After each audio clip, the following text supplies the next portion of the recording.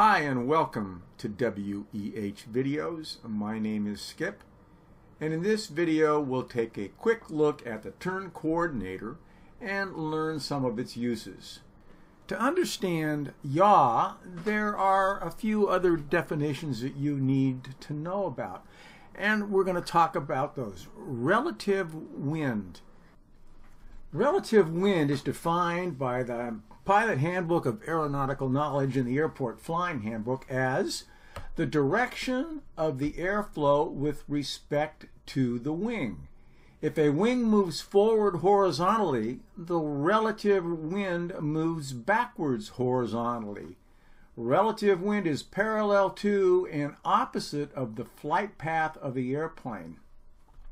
So what that means is, if this is our flight path, the relative wind will be opposite of that and parallel to it.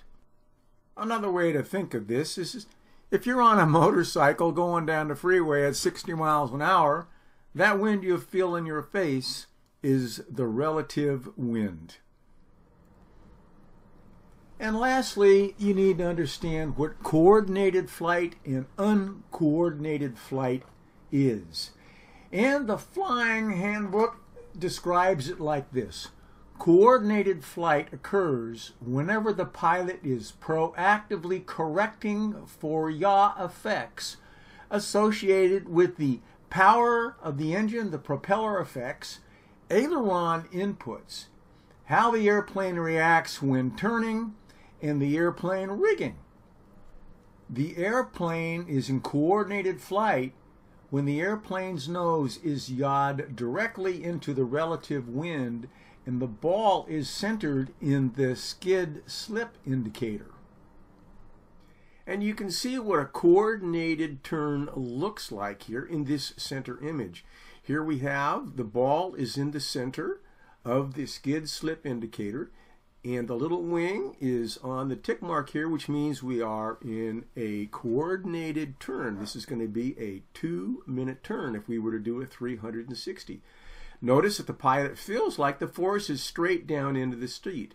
This is what you want. On the other hand, in a skid, you feel like you're going to slide off the seat to the right. So we need to correct for this. And you would do that by stepping on your left rudder. The rule of thumb is step on the ball. So if the ball is over here on the left, when you add left rudder, it's going to bring the ball back to center and get you back to coordinated flight. The same thing is true on a slip. Here the ball is all the way over on the right, and you feel like you're going to slip off your seat to the right.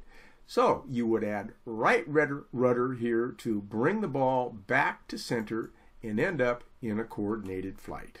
Now, if you don't have the little turn coordinator here, but you have a glass cockpit, you will notice up here that this little dash here below the pyramid has slipped off to the right. In this case, you would still add left rudder to bring this back. Here we have coordinated flight, and here we have a slip. It's pretty much the opposite of the turn coordinator, but it works the same way. You want to bring this back to center to get into coordinated flight. So in the real world, in a real airplane, a pilot can feel this and can make the corrections without having to look at the little ball. Now, sometimes they have to look. You want to trust your instruments more than you trust yourself, that's for sure.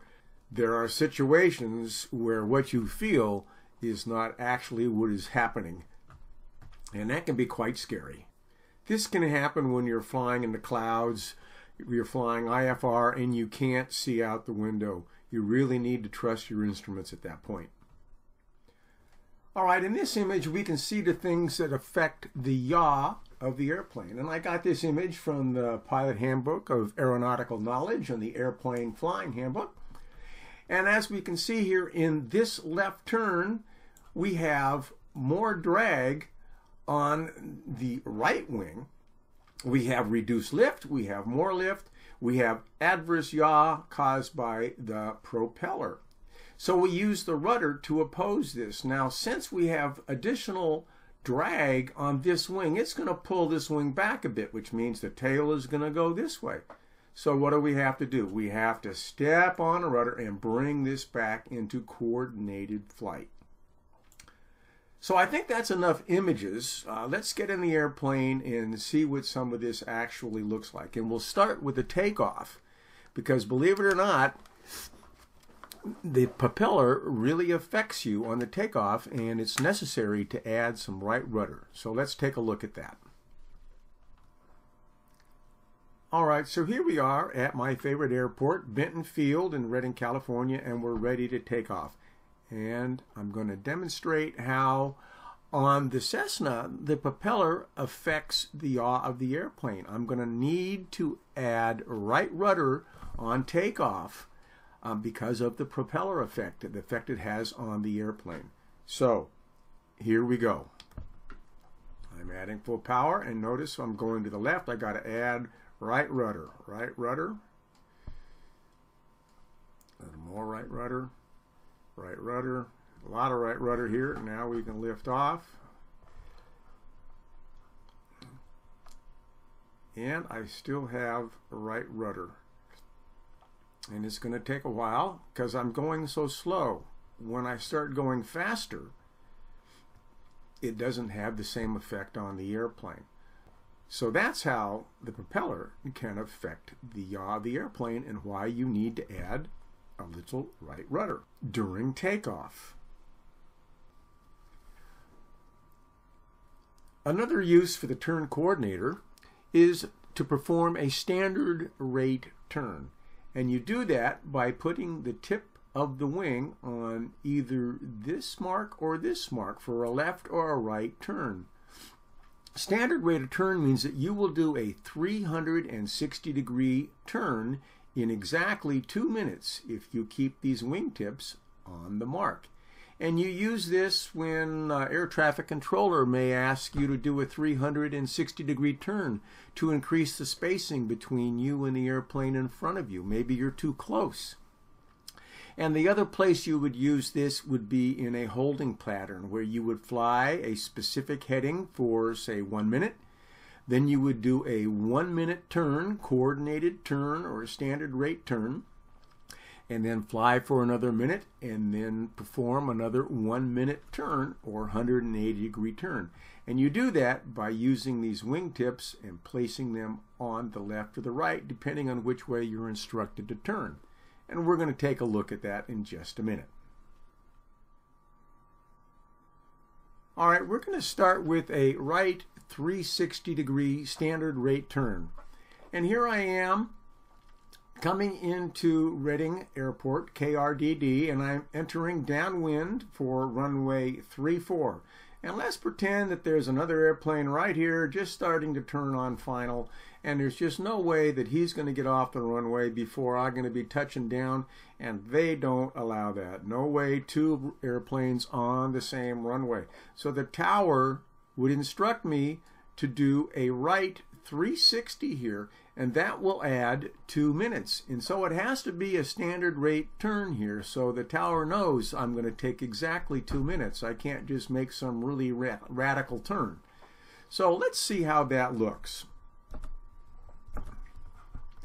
So I'm cruising along, and the tower says, Cessna 84 Delta Lima, perform a right 360 for spacing. And I'm going to say right 360 for spacing.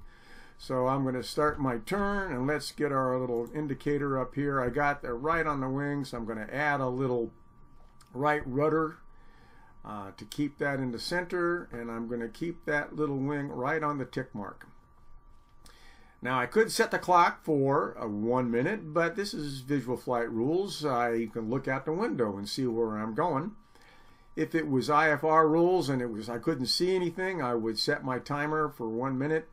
Pardon me, for 2 minutes, make my 2 minute turn, watch my instruments carefully.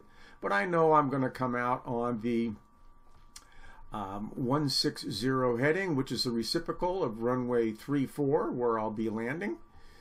So here we go. Now I've really blown this. I've gained some altitude. Too much talking, not enough flying here. So let's not get too upset with that. Thank you. So we're doing pretty good here on the turn. We're keeping the wing right there. We got the little ball in the middle, and I'm getting back down to pattern altitude, slowly but surely. I'm going to roll out on the 160 heading, which will be the reciprocal for the 340. And if everything goes well, I should come right out with a nice 360-degree turn. And the airplane in front of me has had plenty of time to get off the runway, and I can go ahead and make my landing.